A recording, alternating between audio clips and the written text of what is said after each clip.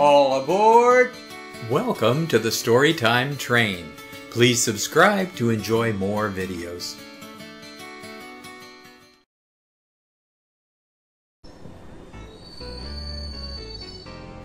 Whoosh and Chug by Sebastian Braun. This is Chug. Hello, Chug. He is a very busy little engine. Every day, Chug works hard collecting and delivering heavy freight. He might be slow, but he is very careful.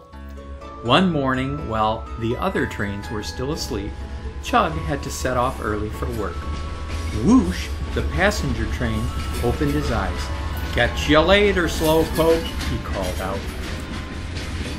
Chug went slowly on his way into the forest, past the lake, and through the tunnel.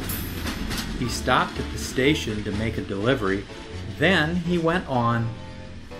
Eventually, Chug reached the junction. "Stop!"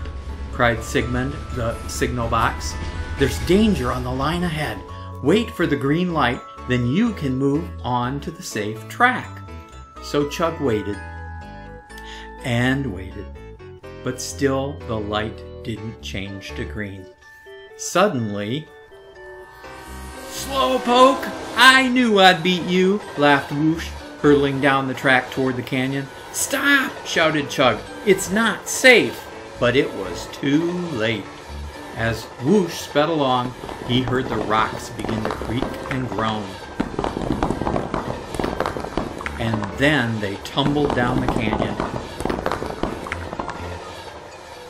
Whoosh kept going as the rocks smashed onto the track behind him until he stopped just in time. "Help! Help!" shrieked Whoosh.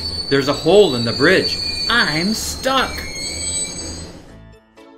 Chug was still waiting at the light when he heard Whoosh calling out.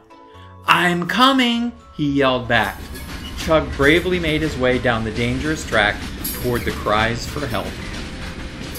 Using his crane, he cleared the rocks off the track, slowly and carefully, one by one, until his freight cars were completely full.